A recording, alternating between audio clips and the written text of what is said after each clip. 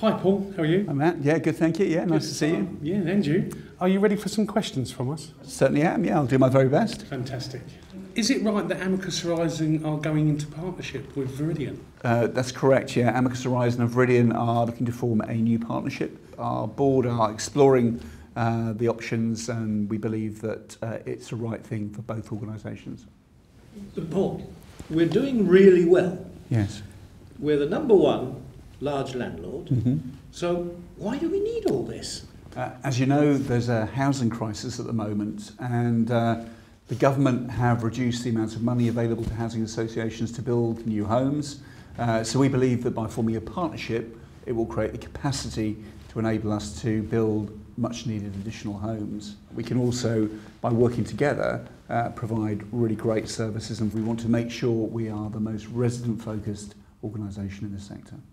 But why have we chosen Viridian? We think that Viridian is a brilliant match.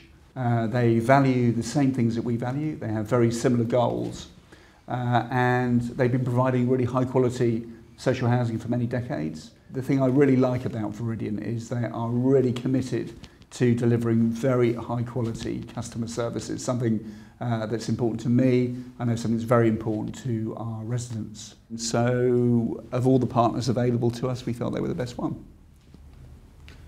I think the question that we all want to ask is,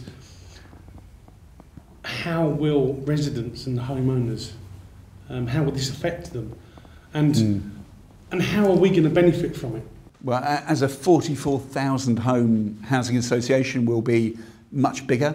That will increase our influence to enable us to provide even better services for our residents. And the important thing is both Viridian and Amicus Horizon are committed to really listening to and engaging with our residents to make sure that residents help to shape our future and shape the services that we provide. Paul, that's great. Can you tell me more about this, or how residents can get involved? Well, there'll be formal structures for residents to get involved in helping to really drive the business, but there'll also be informal mechanisms as well, whether it's mystery shopping, attending events or surveys. There'll be lots of opportunities for all of our residents to get involved.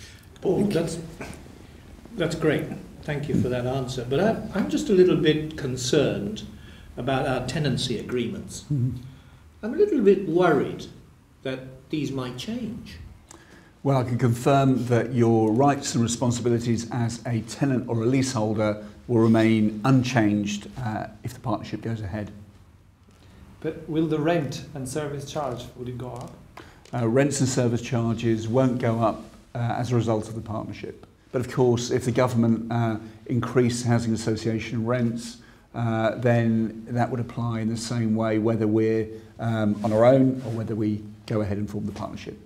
Our repair service is really good at the moment, and I'm a little concerned that that will change becoming a large organisation. I'm proud to say that we do deliver a really good quality repair service at the moment, and delivering an efficient and effective service is something which we'll want to continue to do into the future. I know it's a priority for residents and it will be a priority for the new organisation.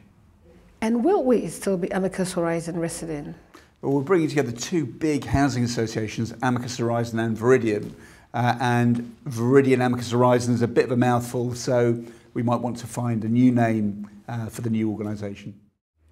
It's a bit of a tricky question, but if all of this goes ahead, could I move to a Viridian home or even move area? Well, it's still early days, but as a 44,000 home organisation, we'll be much bigger.